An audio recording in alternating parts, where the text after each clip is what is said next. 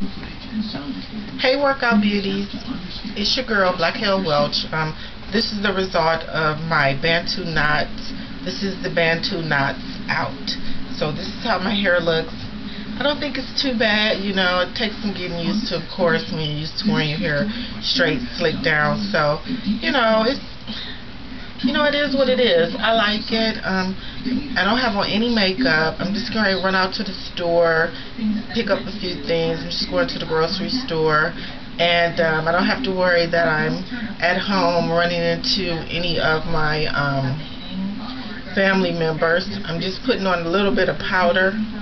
My face was so oily, but this is it. You know, people may say, "Why are you doing that to yourself?" My thing is, I don't want to get addicted to wigs or weaves, so I have to embrace my hair without any tracks or any pieces, any falls, anything. So I just have to learn self-acceptance and get on with it. And some people will say, well, why would you do that when there's so many tools out here for you to enhance your look? You know, hair is just an accessory, but I just don't want to.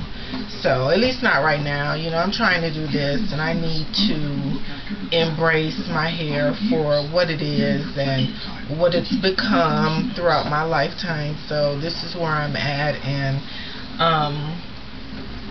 could this have turned out better? Possibly, but I have no way of knowing this. This is where I am with it, and I don't think it's too bad considering I'm not natural. This is relaxed, and my hair is not bone straight. I am slated for a relaxer in about 2 weeks, so I'll be going with that and getting a rinse and just continuing on with my journey.